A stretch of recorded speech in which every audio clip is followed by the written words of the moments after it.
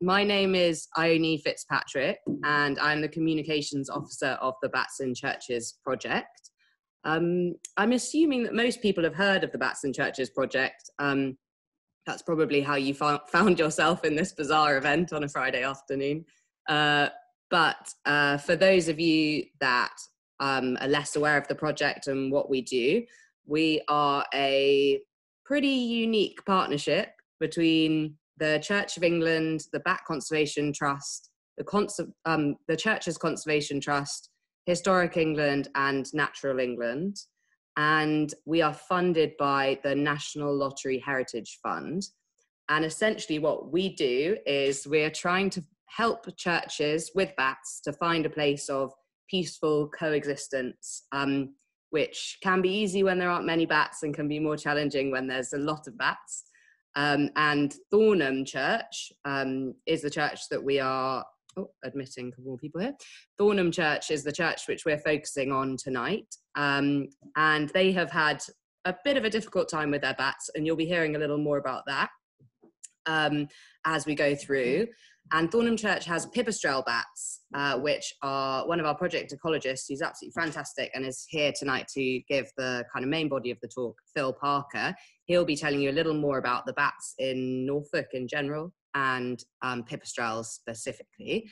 So first off, you'll be hearing from Megan Greef of Thornham Church, who we caught up with last week, I believe it was, and you'll hear that in a moment. I believe she's here tonight as well, which is fantastic. And you will then be having a wonderful tour of the absolutely beautiful Thornham Church, particularly for those of you that haven't been there before. It really is stunning and filled with gorgeous things, by Rachel Arnold, who is the project heritage advisor and is extremely knowledgeable.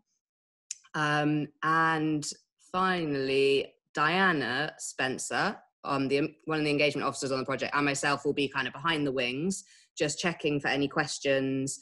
And well, we probably can't solve that many technical issues, to be fair, between us, but we can give it a go. At the bottom, if you just kind of move your mouse and you have a look at the bottom, you'll see that there it says chat. If you have any questions, you can just type into the chat your question as soon as you think of it, and we'll come back to it at the end when there's we'll have time for questions. If you are having any technical difficulties, I recommend just going out, closing, and then coming back in, and that usually solves it. I know that's the old off and on, but that's about as far as my technical ability stretch. And I think that is most of what I have to say. At the moment in the chat, you'll see there's just a feedback form for the end. I'll repost that at the end again in the chat, so it's easy to find. That's just really helpful for us if you could just let us know how you thought the event was once it finishes. So without further ado, I will pass on to Rachel, who is going to share for us, just because of some technical difficulties this end, the interview that we did with Megan about the church and about Thornham's bat story. So here we go. Okay, thank you. Hello everyone, I'm Rachel. I only mentioned I'm the heritage advisor on the project. It's so nice to see so many lovely people tuning in, and some familiar faces as well. So I'm just searching for the right window, and I'll press share. Thornham has had bats for a very long time. My husband was born in Thornham, and he remembers bats being in the church, so that's 60 odd years ago. But my experience of bats in the church, I've been here for 9 years now, and each summer we get quite a lot of bats, and there is a mess all over because they roost in the nave, and so the mess is all where you don't want it, really, for people to come and sit in the pews and down the central aisle and basically everywhere. And we just clean it up when there's a service, and if we want to do anything else in the church just before we have to clean the church. But you know, that's been going on, and we've got used to it to a degree, but it does limit things. It limits what you can do and for how long. You know, we couldn't have displays in the church in the summer because, well, you just couldn't, they'd get dirty. Anything that's just 1 or maybe 2 days long, we can cope with, but longer than that, you know, you've really got to clear the church again. Wow. So for services, weddings, things like that, we can manage, but anything longer than that. So it's really just the sort of the mess, because I know you have run things like bat walks in the church to get people to come and look at the bats as well. Yeah, we have. Yeah, since I don't know, must be 5, maybe even 6 years now. Phil's been doing bat nights for us, and people are quite interested in the bats, and it has helped to generate interest rather than disgust at the state of the church. So that's been a positive. But yeah, Phil's told us an awful lot about the bats, and we now know where they go and where they roost and what they are, and it's quite nice, really. I like the bats. I don't like the mess they make, but I like the bats. Absolutely, I think that's the same in sort of most of our churches. It's not the bats themselves; it's what they leave behind. So what are you hoping to get out of being part of the project and the work that should be happening in the church? We're hoping that we will have a roost in a nice little bat box near where they currently go in and out, and they won't come into the nave. So it will keep the church clean and smell free, and we will be able to use it as we like. That is the hope. Whether the bats have other ideas is another thing. So fingers crossed, in a couple of years' time we'll still have plenty of bats using the Church of Thornham, but hopefully not actually in the church itself. Yeah, that is the hope. I mean, it's lovely to see them, and it's lovely when they go out. It's quite spectacular to see them one after another. It's quite nice to watch them, and flying down the road as well. When we go for a walk in the evenings and we're walking back up at the right time, you know, you just you don't know where to look with bats flying everywhere. What's been the sort of opinion of the church community, the congregation, as to the bats in the church? Is there any issues that have come up, or is everybody sort of muddling along? I think historically, nobody liked them, or nobody confessed to liking them. You know, it was, how can we get rid of these bats? They're a nuisance. Why should they take precedent over people and all this? But I think more recently, with Phil's help, it's, you know, they've got a bit more insight into the bat's life, and they're tolerating them more. I think visitors, because we're on the coast, we get a lot of visitors, and they are very interested in the bats. But as I say, the local churchgoers historically couldn't understand why we had to have bats in the church, making a mess, making it impossible for people to do what they wanted to do. And that was the problem. So we're very, very, very pleased that this project's come along to help sort that out a bit. Do you think, can you see a little bit of a change in the attitude now they can see that things are actually happening, hopefully? Yeah. Certainly people are more interested in what we can do about it, and hopeful that things will improve and the church will be returned to the people. Yes, so we're all very hopeful about that as well.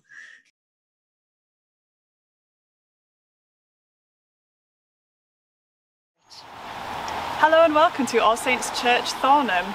My name's Rachel, and I'm here on a very blustery day in North Norfolk. And I'm very happy to give you a church tour of this wonderful, fantastic building.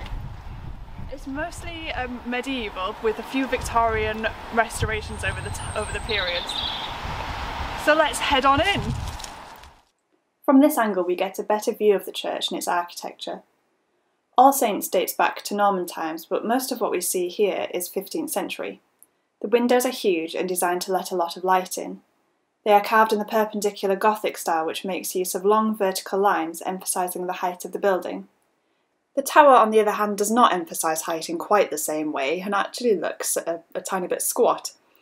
An antiquarian called Blomfield, writing in 1747, said that the tower had fallen down, so perhaps it was much taller before. The tower is now topped by a Victorian parapet, which was built in 1877. One of the bells in the tower dates to the 12th century and is actually one of the oldest bells in the county and maybe even the country. Even its iron fixings are ancient and of architectural and archaeological interest. Few bells of this age survive. It is a sacring bell or a sanctus bell and was rung at the elevation of the host, the most critical point in Catholic Mass, so they very rarely made it through the 16th century Reformation and other later religious reforms. There is another fascinating bell inside the church, but we'll talk about that when we get in there.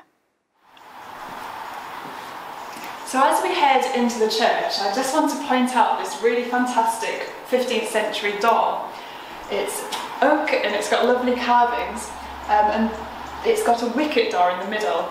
And this is a smaller door which you pass through, and it opens like this. And you just use that for everyday use, but for more important services, maybe weddings or funerals, they'd use the larger door and open the whole thing. The arch has a term. This arch, the S-shaped, where it points and curves around like this, is called an ogee arch. One more interesting feature of the door is that there is a carved image depicting a fox preaching to a congregation of geese. The fox represents cunning and falsehood, while the geese represent a gullible and foolish congregation. The moral of the story is not to be fooled and seduced by false doctrines. It was a common tale and part of folklore in the 14th and 15th centuries. Here we are inside the church, and we're at the back at the west end in front of a really nice bell. This is a ship's bell, and it was on the HMS Thornham during the Second World War, which was a minesweeper. The ship gave the bell to the church. I would give the bell a ring for you, but it's reserved specially for Remembrance Sundays only. Now we get a chance to look at the interior of the church. As you can see, it's huge and quite typical of those Norfolk churches that we know and love. It's got a wonderful 15th century hammer beam roof, and also 13th century pillars. It's really interesting because you can see that they sort of splay outwards with the weight of the roof. Now I'm going to move towards the font now, which is a stone octagonal font with quite intricate carvings which frame pillars and crests here. Now the font is painted, but the paintwork is not original. I'm not sure when it dates to, but there are emblems and symbols of the Passion as well. Okay, so we're just looking at in a little bit more detail at some of the paintwork on the fonts here. And this is the shield with the emblems of the Passion on. And here is a long stick with a sponge, and up here is a spear. So just panning round, we can see the royal arms above the north door, which is Hanoverian and quite foliate in design. It's for George II or III. The pews towards the back of the church are late Victorian or early 20th century. There's some medieval ones at the front, and we'll have a look at those in a minute. There's a wall painting at the back of the church just there, which is a piece of text from the Bible, and that dates from around the 1630s, or perhaps a little bit later. And looking up again at the hammer beam roof, we can see the stops of the wood coming down above the apex of the windows, which, although not unusual for Norfolk, is still a bit surprising to see. All Saints is home to some really fantastic pews with carved ends. The intricate carvings are poppy heads, there's animals and birds, and there's also some of the 7 deadly sins. So this man here, his face is slightly rubbed off, but he represents sloth, and he's praying with counting his rosary, but he's falling asleep. He stands in an open-toothed mouth, which represents the jaws of hell. So sinners beware, you will descend into hell if you fall asleep while praying. On this bench end is a windmill, And it's possible that it relates to the Miller family, who were really wealthy benefactors of the church in the 15th century. The windmill, and actually all of the benches, are really well preserved. Some of them have knock marks or scratches on them, but this one in particular is quite complete. So I've definitely saved the best to last. Thornham's crowning glory, its pièce de résistance, is its 15th century painted medieval screen. The chancel screen would have been a lot higher, and all that survives is a waist-high dado rail. But it's very well preserved regardless, and it's got lots of figures of saints. There's 16 in total, and there's Old Testament prophets as well. In this panel on the end is Zephaniah. He has the most amazing hat and gilded outfit. Anybody would be jealous to have that in their wardrobe. Down here is a dog and a dragon, and here is a lion. It's really amazing. In this panel is David. You can still identify him with a name written at the bottom which says David, but he also has a harp. When biblical figures and saints have an object like that, an identifier, it's called an attribute. And David is usually identified by a harp. Barbara is on the end over there as well, and she has a tower. And this is because her father locked her in a tower when she was young to protect her virtue. So that concludes our brief tour of All Saints Thornham. There's still lots to see, so I hope it's whetted your appetite to maybe visit one day or visit a church near you even and see what you can discover there. As you can see, there's so much lovely stuff in here to protect and look after for the future. And this sheeting here is demonstrative that there are lots of bats in Thornham Church, and which is why we're here. We're hopefully working with the church to help protect their heritage into the future. Rachel, just while it's fresh in our mind, there is a question for you, which might be nice to do just while it's there, because it's in between, before we move to Phil. And the question from Dave is: would the roof of the church have been thatched originally? I don't think so. I think there's quite a tradition for tiling and also using lead on church roofs back to the medieval period. Perhaps one of the earlier iterations of the church. It might have. There would have been an earlier building there. There might have been another, maybe more of a wooden structure before the church that there is now. So that one may well have been thatched, but the one we see today is likely to have always been the way it is now. And there's another question that was: is it under the care of the Church's Conservation Trust? I don't believe it is. I believe it's a Church of England. Yeah, it's still a Church of England church. Yeah. And the final question is the church open for visits and services at the moment? I think it is on certain days, but I'll write in at the end about that specific, because it's quite specific days that's open. So yeah, exactly like you said, without further ado then, shall we pass you on to Phil? So Phil, whenever you're ready, go ahead. Okay, well, thank you everybody for coming. It's amazing to see so many people. Can you hear me okay? Ione? Yeah. Sorry, yes, yeah. we can hear you, yeah. Okay, well, I'll share my screen.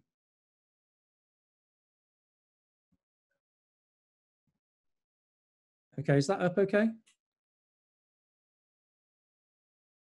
Yes, Yeah. you can see that, Phil. That looks absolutely fantastic.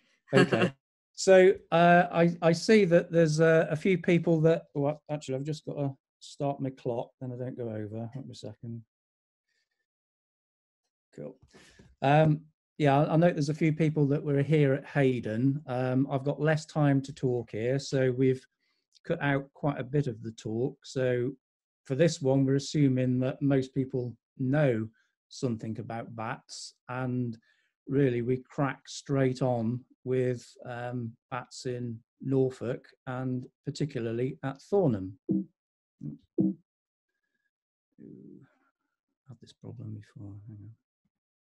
Okay. So for those of us who live in Norfolk, we are blessed with so many churches. And recently I got all my church books off the shelf and put them on the floor and photographed them. And I think my wife was quite aghast by how many I've accumulated. She keeps telling me I don't read them all, but they're a fantastic basis of being able to look at churches. And I'm interested in the churches, not just in the bats that are using them. Now, over the years, we've been lucky enough to survey almost 270 churches in Norfolk now. And we've sort of plotted the position of all these. So all these red dots are churches that I've surveyed. And I look at that map and I think, yeah, no, we're getting on, pretty impressive. And then all the blue dots are the churches that I haven't even visited yet. And Norfolk has got almost 700 medieval churches. So it's the largest concentration of medieval churches in Europe. So we're really blessed to have these. Now, as part of our assessments of these churches, we've graded them as to their level of bat use. And the highest level typically is going to be a church that's got over 100 bats using it. And you can see these red dots on the map illustrate these churches. And they include two of the churches I'm going to talk about tonight, mainly Thornham, which is on the Norfolk coast, right, that sort of red dot right at the top next to the picture. Just move there. So that's Thornham there. But also this one, which is Gayton Thorpe. And this is one of Norfolk's special round tower churches. And 10% of the churches we grade as this high level use. And a high level use is a church where certainly people are aware they've got bats. They can be causing significant issues to the users of the church. 33% of the churches we've surveyed, we've graded as having moderate level bat use. So this could be large numbers of non-breeding bats up to small maternity roosts. I should have said the high level churches are always going to be large maternity roosts. And again, spread fairly evenly across the county.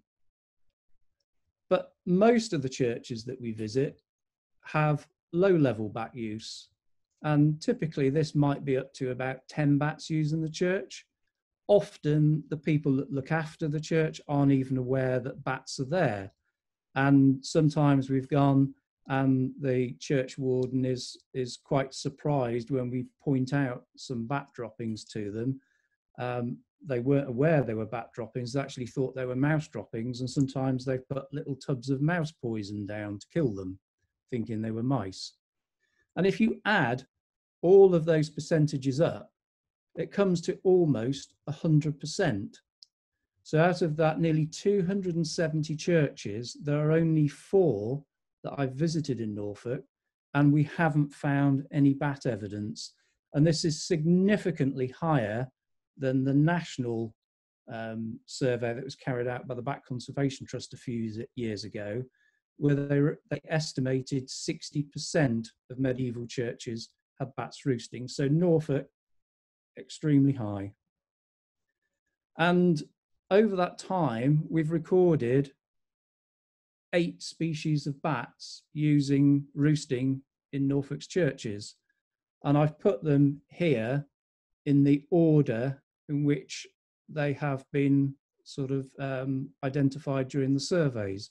So that is almost 50% of all the species that we have in the UK we find in Norfolk's churches. Now, the commonest species in terms of frequency that they occur in churches is this one, which is the common pipistrelle. And this is the sort of one of the pipistrelles are the subject of tonight's talk. And they occur in 84% of the churches that we've surveyed. And hopefully, if this is going to work, you will hear. So on a bat detector, these are the pulses and the clicks that come out of the mouth of the common pipistrelle while it's flying around the church, echolocating. Now, the other pipistrelle that we find in Norfolk's churches is this one, which is the soprano pipistrelle. And whilst it's not recorded in so many of the churches, so we've recorded it in 55% of the churches, the soprano pipistrelle tends to make much larger roosts. And the largest soprano pipistrelle roost in a church in Norfolk is, with juveniles, is probably getting on for about 1,000 bats. So it's incredibly large. And the soprano pipistrelle was only split from the common pipistrelle probably a couple of decades ago. Until then, everything was known as common pipistrelle. And on a bat detector, it's got a slightly higher pitch because it's obviously soprano, when you're in a choir, higher pitched singing. So, and both of those bats occur at Thornham Church. The largest roost we've got is the soprano pipistrelles, and we've got approaching 250 bats using the church, smaller numbers of common pipistrelles. Also at Thornham Church, we've got low numbers of brown long-eared and occasionally serotine as well. So why do bats use Norfolk's churches? One of the reasons is probably loss of habitat. We're all for tidying up the countryside at the moment. Dead and dying trees, which would have otherwise supported bats, are often chopped down for health and safety. In Norfolk, we don't have lots of old ancient trees, so that's probably one reason. Many barn conversions take place in Norfolk, and this barn here could potentially have had a large bat roost using it before it was converted. And if we went back 20 years ago, a lot of these barn conversions were taking place probably without even any bat surveys. So we wouldn't have known if bats were present there and the impact that these conversions had. These days it's very different. Now pretty much every development has to have a bat survey and appropriate mitigation. But whether that mitigation is good enough to maintain bats in a converted barn is sometimes open to question. And if a church is close by, those bats might get pushed out into the local church. But I think the main reason, particularly in Norfolk, is the importance of the church within the landscape. This is Salthouse Church, also on the North Norfolk coast, a bit further east. And Salthouse is a tiny little village, and you've got this great edifice of a church. And it's always the most important building in the village, would have been, there for hundreds and hundreds of years, and probably bats have been accessing these churches for all that period of time. And also in Norfolk, we've got the Norfolk Wildlife Trust, and they're promoting good biological, ecological management of churchyards. So when churchyards are not mown every week, we end up with sort of long vegetation that can support insects and moths that the bats are going to be able to feed on. So how do bats use churches? So we've already seen from Rachel's presentation a picture of Thornham Church, and this is it viewed from the south. So we're looking at the rather squat tower. And this is the hammer beam roof within Thornham Church. And to a bat, this is like an ancient woodland. This roof is hundreds and hundreds of years old. And you can see the principal rafters, the common rafters, the purlins, the ridge, and where all of these timbers join, they will have the old-fashioned mortise and tenon joints, which are pegged. And over the years, the oak has pulled away and allows bats to be able to get into these joints and roost. So as I said, to a bat, this is a replacement ancient woodland. And sometimes on the wall top, you can get big voids that bats are able to access and use. And even the posts that support the roof timbers, when they pull away from the wall, you can see the gap here. And if you look at any church where you've got bats and posts have pulled away from the walls, you will see bat droppings on, or may see bat droppings on the wall, telling us that bats can be roosting behind those posts. Conversely, if we go into a church like this one, obviously this isn't Thornham, but this is a church, a medieval church that has been heavily restored in the Victorian times. And you can pretty much guarantee that whilst you might find evidence of bats using it, it will be fairly low key. And the reason is there's just nowhere for bats to roost, or very few places for bats to roost in that church. Sometimes when you go into a church and you look up at the roof on the inside and the outside and compare them, and we did one in Great Yarmouth today, and they didn't realise, even the church warden didn't realise that they'd actually got a roof void in there. And it's only when you actually compare the two shapes of the roof, you realise with this barrel vaulted roof, that's going to support a roof void above it. And sometimes bats will use these roof voids, sort of more typically maybe long-eareds using something like that. And occasionally when you go into a church that might be heavily modified by the Victorians, and you can't see many roosting features, but you'll still see the odd evidence of bats, look really, really carefully. And they may be roosting in places you don't expect, like in the folds of curtains over doors. And on this particular curtain, there were 5 pipistrelles, common and soprano, roosting on that curtain. Now, we all know of bats in the belfry, and certainly, I mean, I'm not sure how it works in the rest of the country, but certainly in Norfolk, we don't tend to get lots of bats using the belfries. You can see here in this one, there's quite a lot of light coming through the louvres, and they're often quite windy places. Also, if the louvres aren't sort of well maintained, they can be full of pigeons and jackdaws, and that seems to be a bit of a deterrent as well. But as with life, everything in life, there's the odd exceptions. And in this mortise joint, in this bell frame, we had a large natterer's roost using it. And this was a round tower church, and the bells were rung every week. So even sort of disturbance like that doesn't always put bats off. Below the bell chamber, there's usually another sort of separate room called the silence chamber. And in this one here, you can see the put-log holes where the scaffolding would have gone when it was built.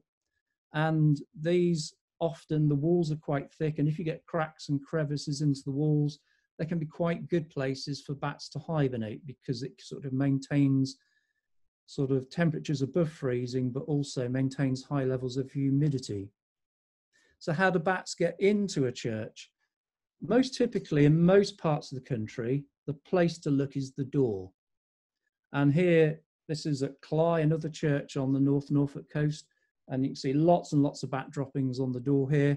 But on the top right, you can see this heavy staining, and this is from the fur of the bats, where they're continually clambering over the door. But sometimes bats will go out at the wall top, and this is actually a photograph taken at Thornham.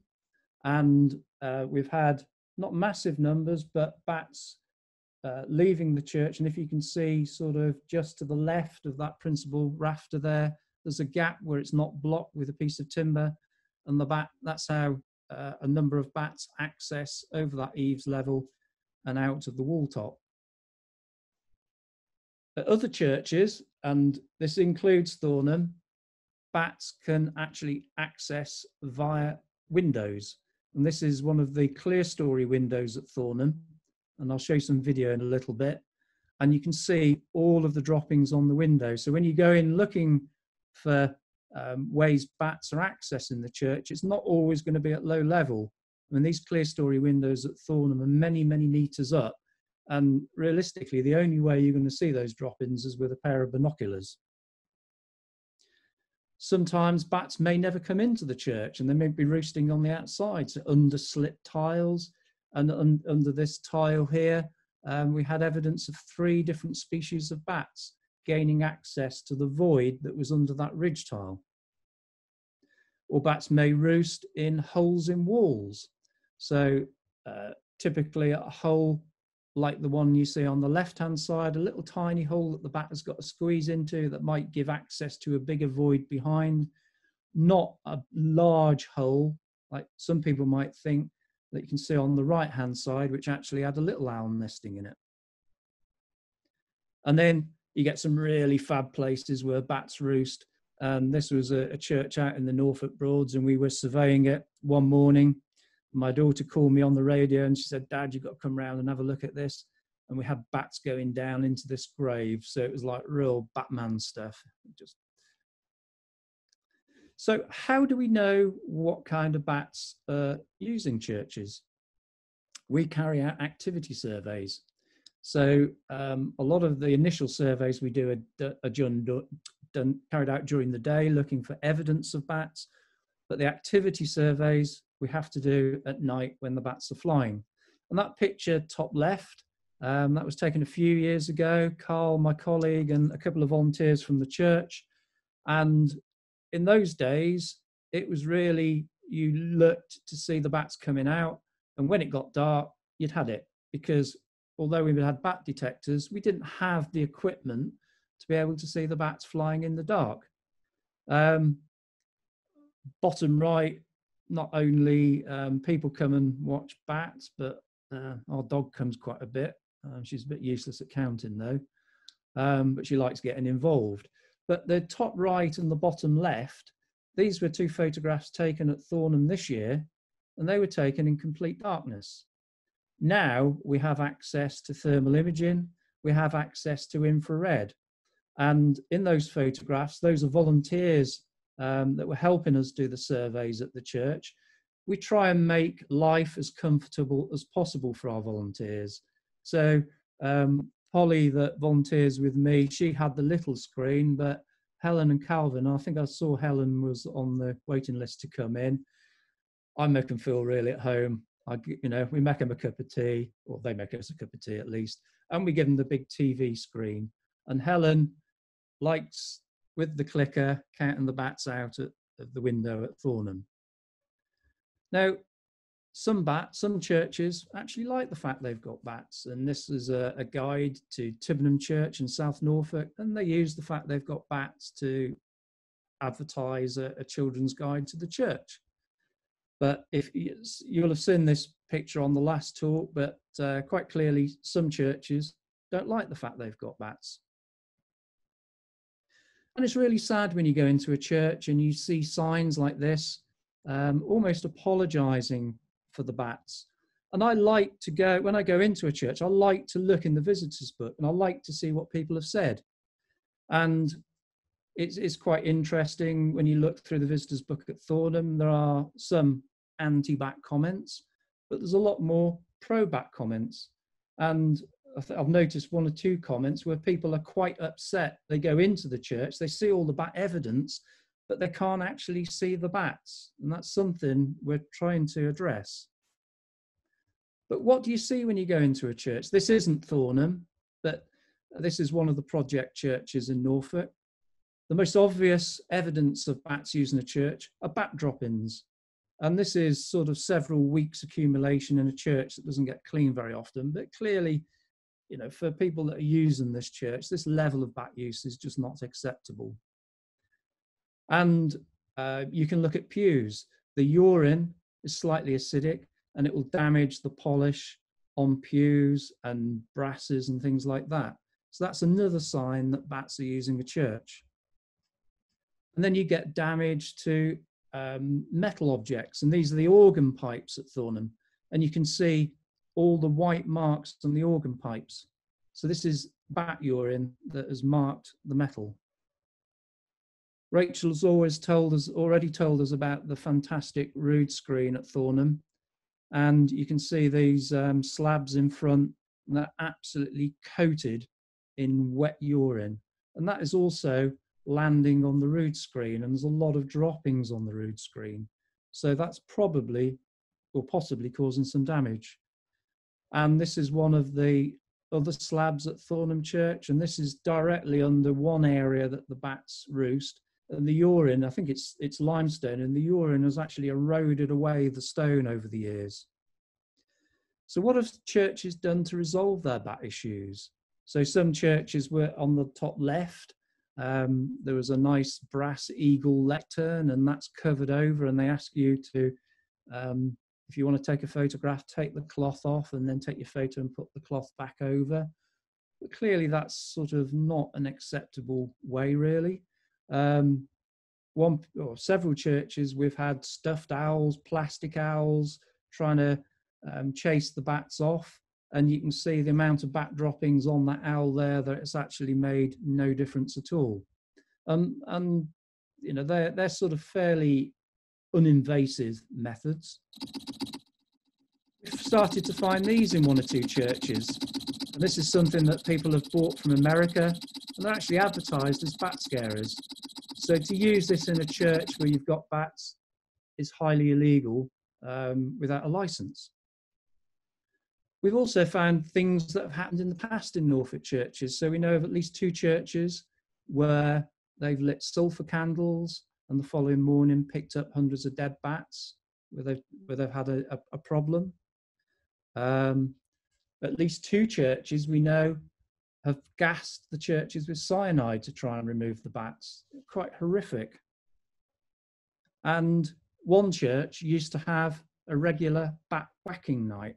So the bats came in over the door, they used to catch them in a net and whack them to death.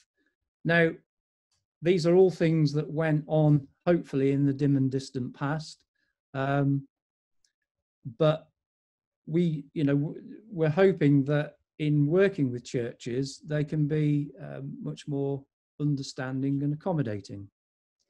So first case study, Thornham itself, and here you've got the hammer beam roof looking down towards the tower.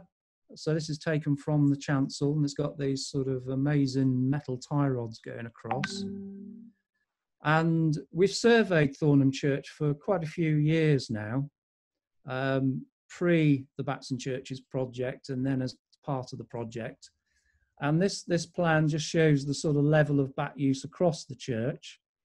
The main area that the bats are roosting are in the nave. Sometimes they're right under the ridge, but quite often they're just on the south side, and they tend to nest where the principal rafters are, and that's the circle in green.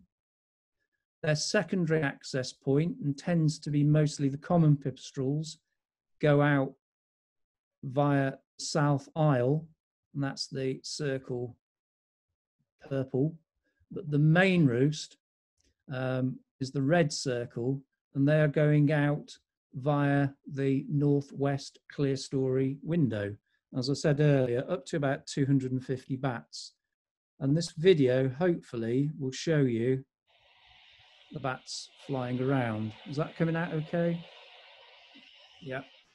So I've put a circle there where the roost is. And at any time within the church, you might have 30 or 40 soprano pipistrelles flying around. They don't all just come out of the roost and immediately leave. They might spend 5 or 10 minutes flying around. And obviously all that time, they're depositing droppings and urine. And then this is the northwest clerestory window. And you can see the bats. So this is the view Helen has on the big screen when she's flicking them out. And you can see they go out through that little triangle.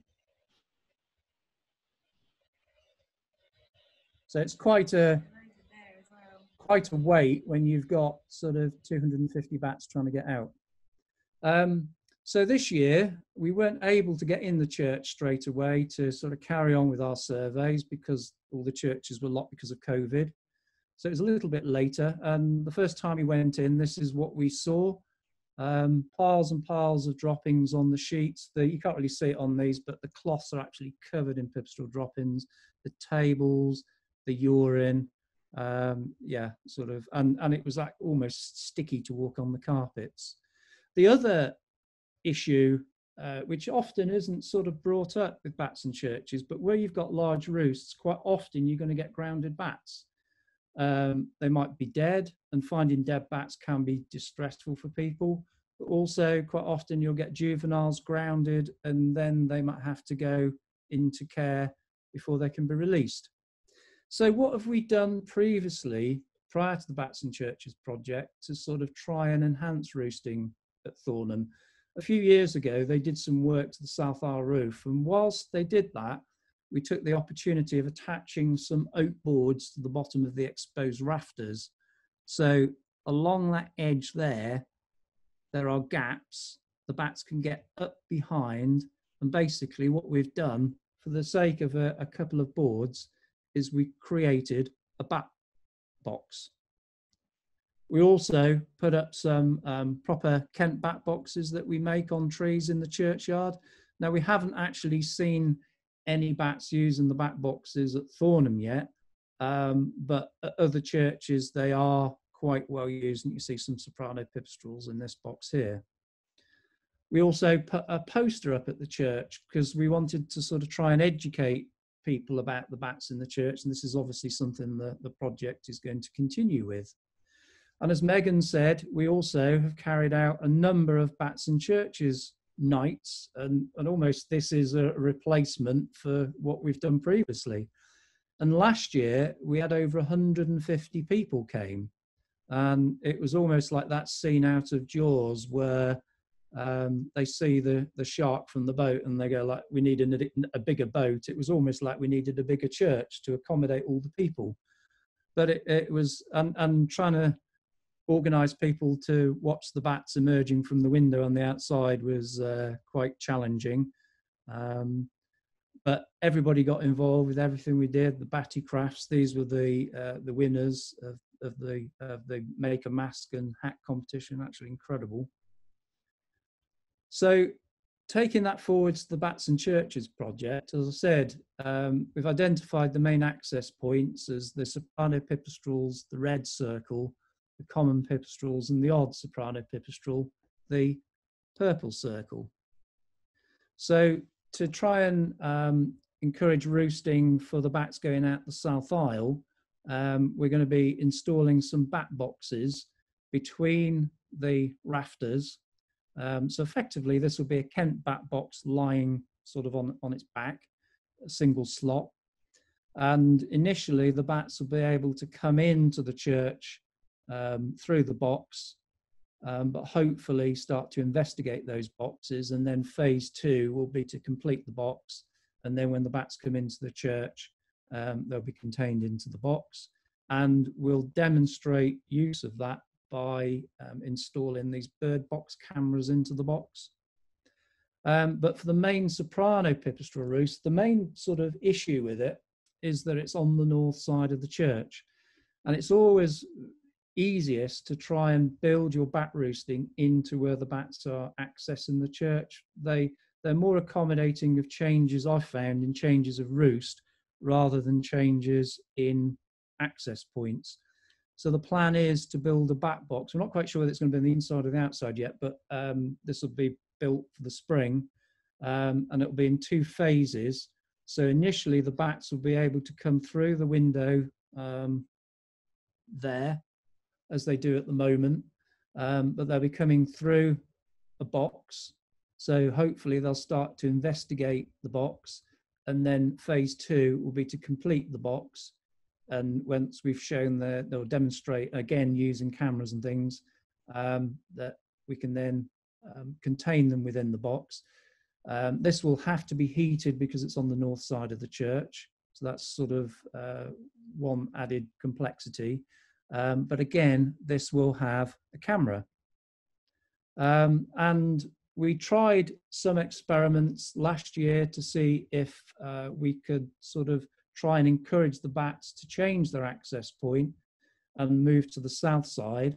So one of the things we did under license, and you can see me on the cherry picker on the outside there, is we put a temporary exclusion in the window, and we had a rope coming down to see what happened if we stopped the bats. This was at the end of the breeding season, to stop the bats going out of that window to see if they would switch their access to the south side.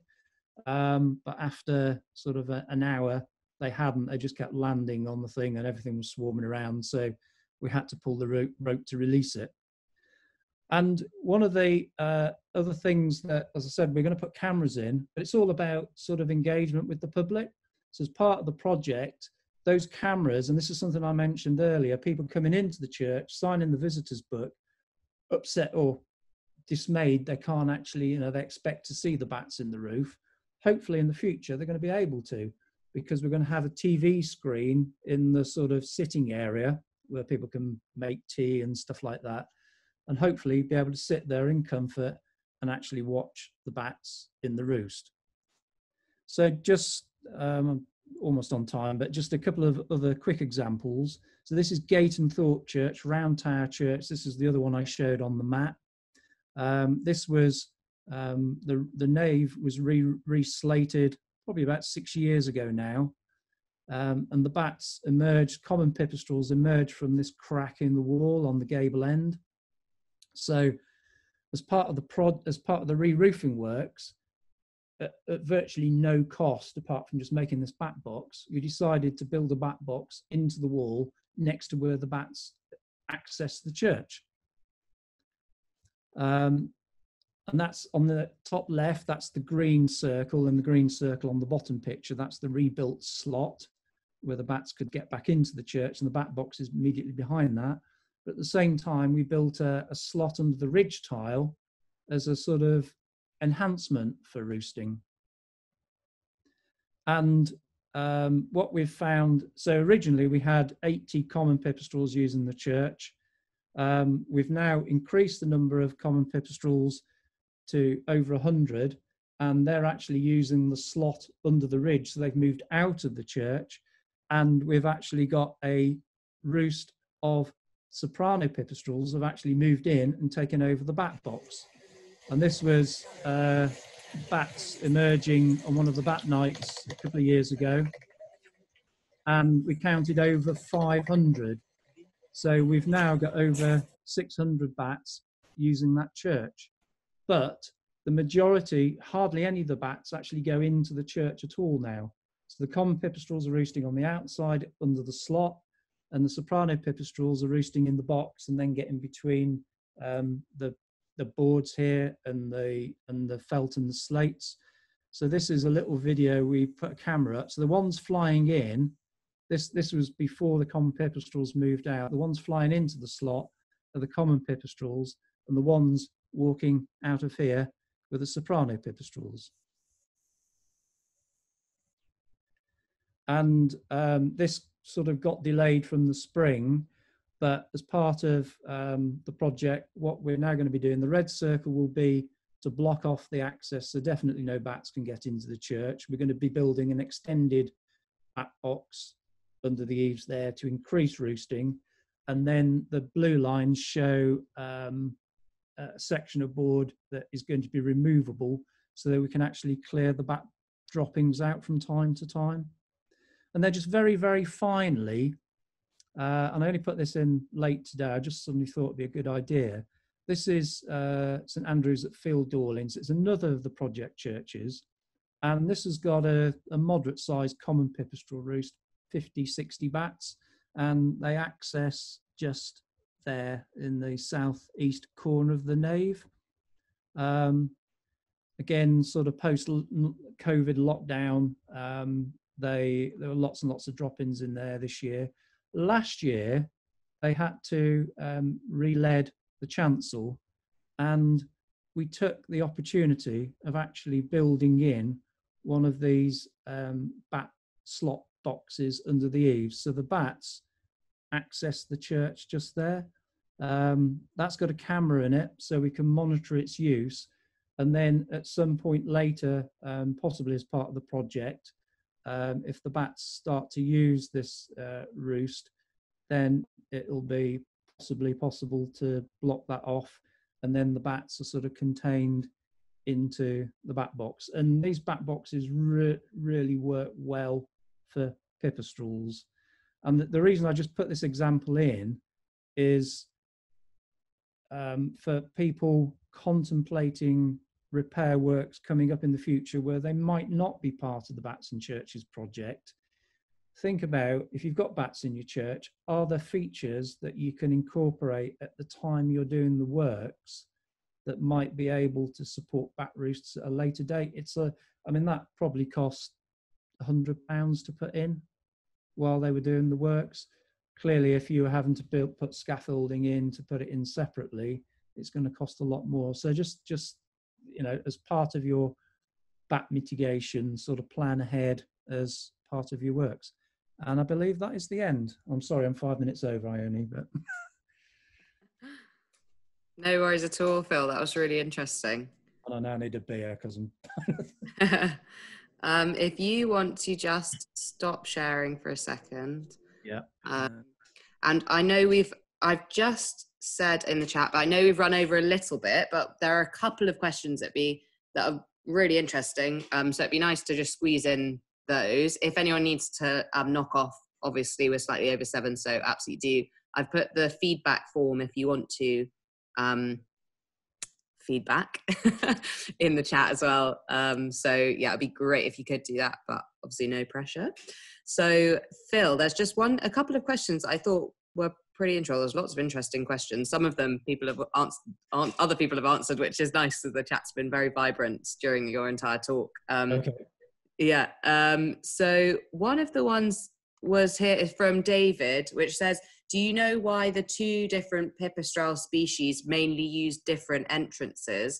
And is there some ecological reason for that? Or do you know?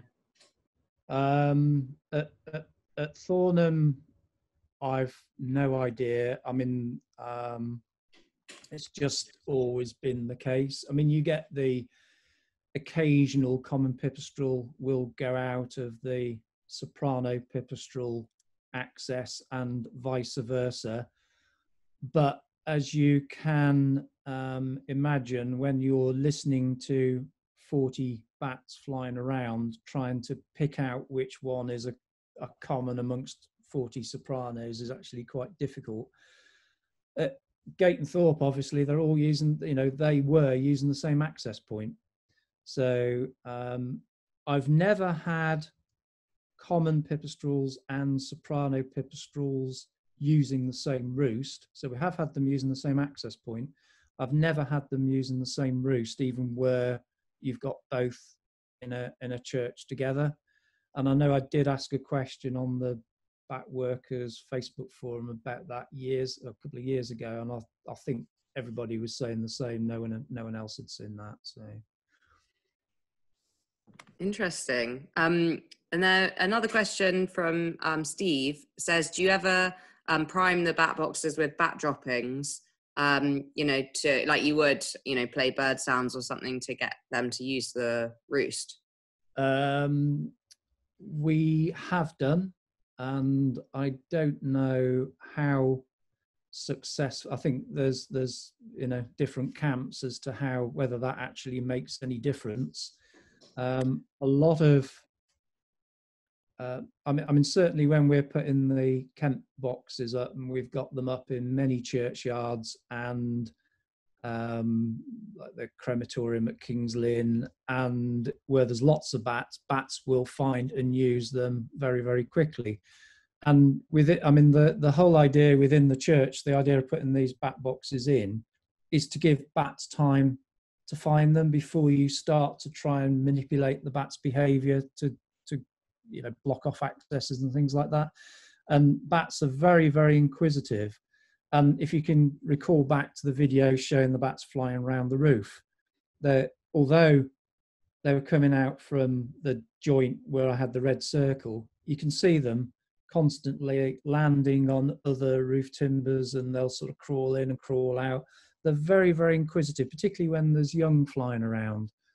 So so going back to the question, I have put bat drop-ins in boxes, but I don't know how successful it is, whether it makes any difference. Thanks, Phil. There are a couple of more questions about bat boxes. One of them was about whether you can just put up a box from Charlie. In fact, Charlie's got a couple of questions about bat boxes. One was, can he just put one up in a church, or do you need to have a license? So if we're talking about a bat box on a tree in the churchyard, and it's just like a normal bat box, the answer is no, you don't need a license and you don't need any permission. To put those under rafter boxes in, so those are the boxes between the rafters, and we do them to match the timbers of the church as well. they are List A, so they don't need a faculty. But the bigger box that we're putting over the window at Thornham, that is List B, so that needs an archdeacon's permission. It doesn't need a full faculty. So you don't need permission like a license from Natural England to put a bat box up, but you just need to think about whether you might need permission from the church authorities. But if anybody's got any specific queries like that, I'm quite happy to answer them if you want to give them my email address or something. Phil, there's some quite specific questions in there about kind of equipment and about if you can have someone help you come and survey and things like that. So if you were okay to, if you were all right for people to ask you those more specific questions, if you could put your email in the chat for them, that would be really helpful. I just thought just one last question, this time for Rachel, and just about when you have bat droppings and urine on things like floors, like you had in front of the rood screen, the beautiful rood screen there, is that irreversible, or is that something which you can fix? It's difficult to say at the moment. I think in some cases, and some stone, and maybe tiles as well, it is possible to use certain types of chemical cleaners to fix them. But when you're looking at ledger stones, like the ones that were in the image that Phil showed us, they have carvings on the top of them, and a lot of commercial companies that would try and fix the staining on that would strip the surface of the stone. So that would really be very damaging to the inscription that you have carved on it, which isn't great, obviously. So, and it depends. There's not a huge amount of research that has gone into it so far. And as part of the project, that's something that we're hoping to do. We're trialing cleaning techniques. We are doing bits and pieces towards helping train people to clean, and also thinking about protective measures that we can put into place. But yeah, a lot of the sort of damage, as it were, is irreversible, and especially on that medieval rood screen. I mean, that's paint work. That's medieval paint. It will sort of flake off quite irreplaceably, and it is depressing. And I'll take the little opportunity to comment as well that this project is so innovative in that respect. It's something that hasn't really been done before, and for church communities, it's quite good that there's people like Phil, who's very special and very he loves churches as well, which is wonderful for us. But across about 16,000 churches across the country, there's only around 20 or so people with a license like Phil has. So it's really important that we do our best within this project to make it, to make a difference, really. Thanks so much for that, Rachel. You've summed it up, to be honest. So that's really fantastic. That's all the time we have, I'm afraid. I know we could all keep on talking about this really all evening, but possibly there are other things people do want to do on Friday nights. Thank you so much to everyone for coming, and thank you to our wonderful speakers as well. If you did have any more questions, Phil has kindly put his email and his even his mobile number in case you want to ask anything further specifically about that, particularly people who are in charge of churches as well that want some advice. Sorry, is it worth mentioning? I don't know that you were going to, but is it worth mentioning the one on Wednesday as well? Because that's going to be very different, isn't it? Oh, good idea. Yeah, no, I wasn't going to. Someone's got their eye on the ball. So yes, we have another, part 2. The Bats of Norfolk returns on Wednesday. You can find the registration for that on our website. So if you want to learn about the natterers this time of Norfolk, for those of you that are really getting knees deep in bats in Norfolk, would absolutely love to see you there. It will be quite different because their bats are pretty different. And Phil will be sharing all about that, and you'll get to visit a different church this time, Saxtingham, which has an enormous roost of bats. So I hope to see lots of you there. I'm just copying again this feedback link in the chat if anyone wants to feedback about that. And again, apologies for anyone who couldn't come in right at the beginning. And I will put the watch again, so if you missed the beginning, on our website, on the events page on the Bats and Churches website, probably before Wednesday, hopefully, probably by the end of Monday, for that. So yeah, that's all from me. So it's goodbye from me, and goodbye from all the speakers, and thanks again for coming. Have a wonderful weekend. Thank you all.